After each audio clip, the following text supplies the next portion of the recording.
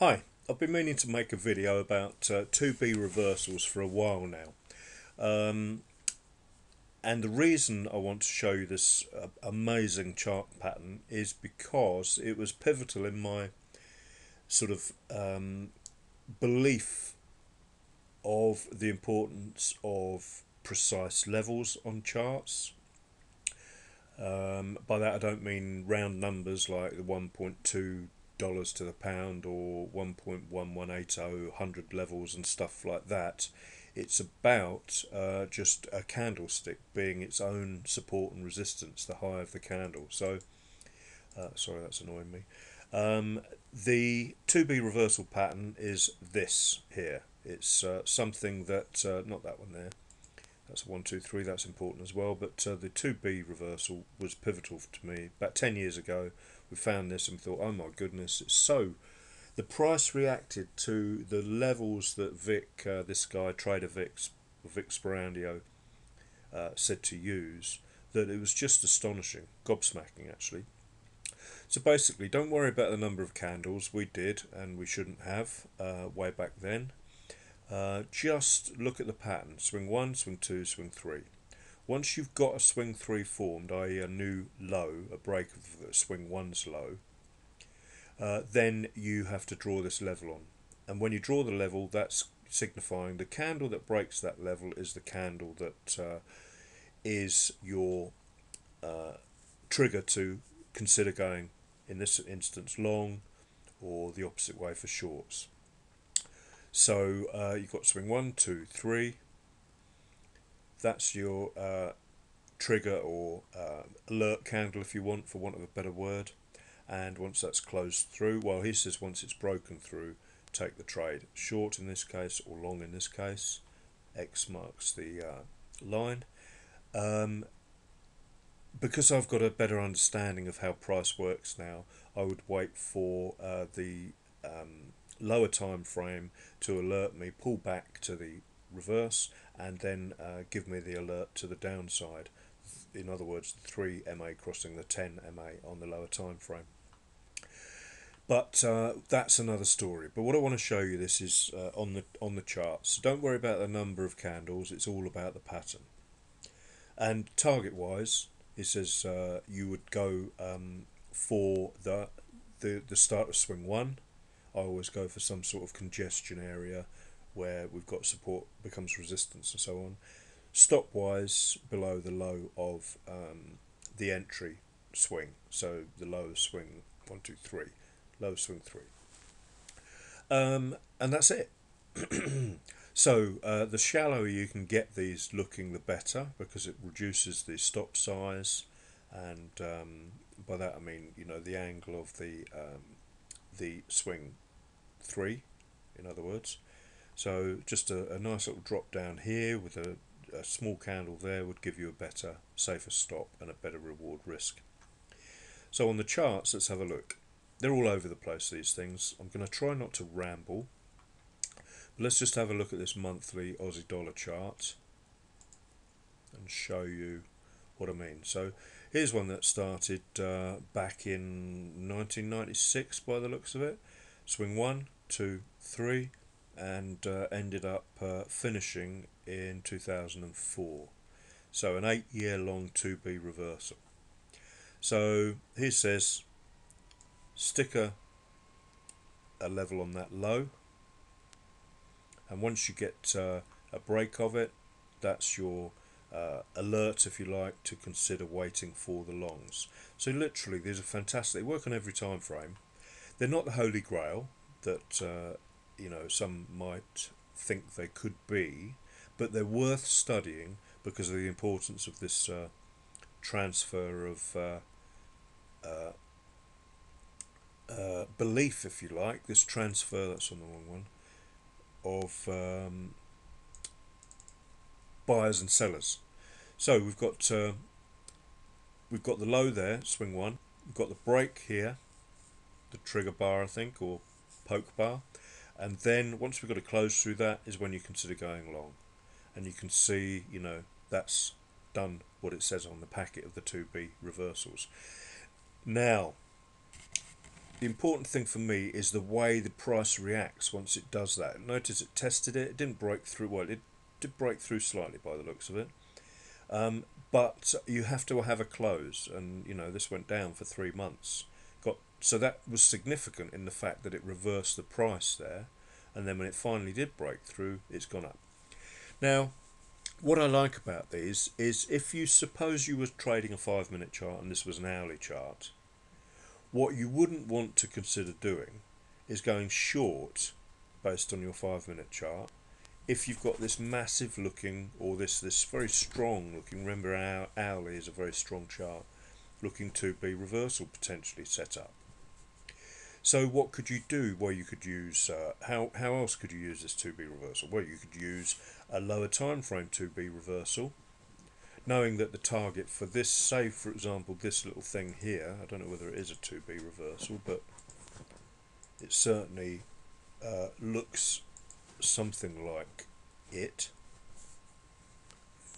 It's starting to shape up. Whether we'll get daily data way back then, I think we will. Yeah, it's sort of looking like a 2B here. Let's just concentrate on this bit, this last bit here. There's swing 1. There's swing 2. Stick a low on the low of swing 1. There's your break through it and close. So stick a high on there. Consider going long when we've got a close through it, and look how the price has reacted to it. Comes back to it and then continues up. So, and it's continued up all the way up to the high of that, well, swing 1 was there. So there's your target hit there. And notice how it's used it as support as well, and then continued up. But the point is, you could have used that daily 2B reversal to enter into the monthly 2B reversal. So you could have entered there using a 2B reversal and that was the high, that was the target for that daily reversal there, all the way up to there. So you know that's an example of using them for the entries. But there's a 2B here. You know, they are absolutely everywhere. You'll see it clearer on the lower time frame. Swing 1, 2, 3. So you put a low on there. It's not the clearest example, but and then trade the break of that one there. That's the close through, remember. And look how price, it closes through, it comes back and tests that level almost to the you know, to the pip. Now, if you drop down another time frame, you could either use a 2B, this is a potential 2B reversal to consider entering, or we can use our 3/10 alert. So let's see if we can get into the guts of that little pullback there. There it is there. Swing 1, swing 2, swing 3. Here's the low of swing 1, so that's the candle that broke through it. So once we've closed through there, we can consider entering,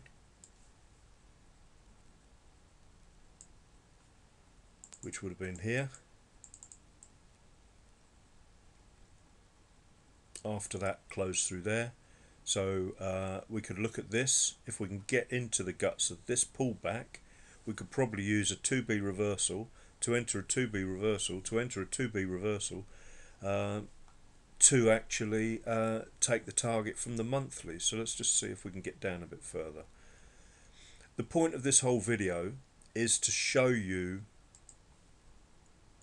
the pattern, but really and truthfully it's to show you how, as I said at the start, the price uses the levels to such a precise level. So there's swing 1, there's swing 2, there's swing 3, here's the close through, So this becomes our trigger. Now something else I've noticed, you've actually got another 2B reversal within a 2B reversal. So you're protected from entering long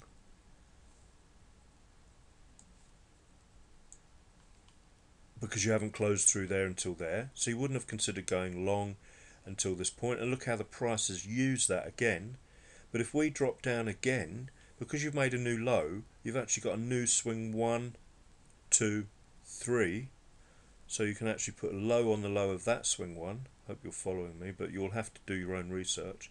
This is now your new trigger bar, the one that closes through that low. So this becomes your entry. I know it's a bit of information overload, so that closed through there is your entry. And look how it's come back and tested it all again as support and resistance. Now there's another 2B here, but I don't think I'll get the data from that, because we're going back to 2010. No, run out of data now. That's a shame.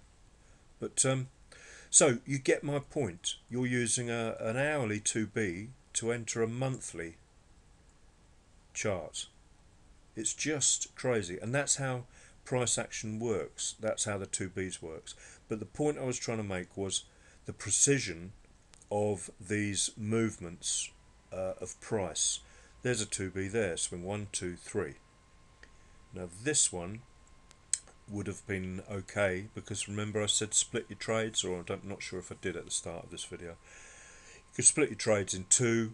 The suggestion is you go for you get out of the trade at the first resistance, which is the first lower high, and split the trade in half, take half off there, let the rest run, and put your stop at break even, or where you entered plus the spread, and you've got a free trade. If it runs, it's great. If it goes against you, then you haven't lost anything. You've got half your trade in profit. But you know, I hope that's it. Really, it's all about how I've found price action so profoundly amazing, and the repeatability of the patterns and the fractal nature of the charts as well. So it's just a different way to skin a cat. And you know, we've even got 2B here. I can see that clearly. Let's go down to M30 there and there, and you'll see swing 1, 2, 3. So low there. That's your trigger bar, high on there. Once you get a close through there, you should expect the target to be somewhere up there. And there it is. Swing 1, 2, 3, trigger, wait for the break. Even got the pullback to test that level again, and noticed it didn't close below it. I mean, this is the price action in its glory, if you like. And then the price has gone up. Use your lower time frame for the entry. So we could say, okay, let's get here and watch what M5 does. M15, M5. So you've effectively pulled back. You could have entered, you would have had a cross to the downside on your 3/10, cross to the upside on your 3/10. You could have entered there, entered the break of the high, or you could have dropped down to 1 minute and watched your indicators. It's just a different way to do it, but it's 2B reversals. It's price action, in my mind, just mind-blowing. Mind-blowing how, I'll just show you one last 1 minute if we get a 2B in here. So you could say that's swing 1. Let's use that point there, swing 1. Drop down to 1 minute. Hoping there's a 2B somewhere in here. So you could call that swing 1 all the way down to there. You'll be kept out of getting in longs, because even though you got swing 1, 2, you could say, okay, we had a breakthrough. This one was the close, so the high of that one would have been the thing. Close through that, could have considered long. wait for the pullback, which I always suggest you do. The pullback would have gone against you and you never got an entry. Then you wait for another low that makes a lower high. Swing 1, 2, 3. Wait for the close through. Draw your level on the high. This is what I found astounding, and you'll need to look it up yourself. Stop here. Target the high here.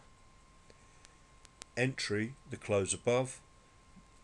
Wait for your arrow would pop up saying down. Wait for the arrow up, and you're into your trade.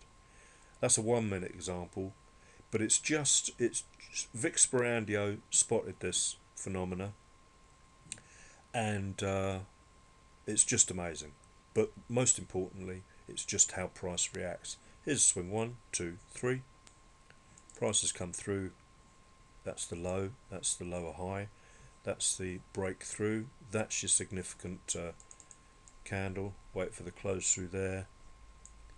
And for whatever reason, this just shot away. It didn't come back and test it. Now that's probably time of day or something, you know.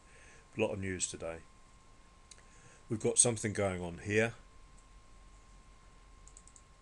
Sorry if I'm rambling, but that's swing 1. That's swing 2. There's the breakthrough. Let's just draw the high on that candle high, and you can see it significantly affected price. Now you could have considered entering as a break there. There's your pullback, there's your entry. And this might go either way, it doesn't really matter, but first resistance is going to be here. Remember, we're on the 1 minute chart, so oh, and look, it's having a go. But don't take my word for it. Just draw your patterns on there and see how you get on. We've got all the data going back 15-20 years on this chart. Aussie dollar, 2B reversals, price action at its greatest, in my opinion. Nothing else. You don't need to think about anything else at this stage. Just watch how that price reacts to these levels. There's even something going on here. Swing 1, swing 2, swing 3. There's that's the significant candle level there, and that is going up, isn't it? It's doing exactly what Vicky Boy said. The high of that candle there is the one I'm looking at. There's the close through it. There's the pullback, and price is gone.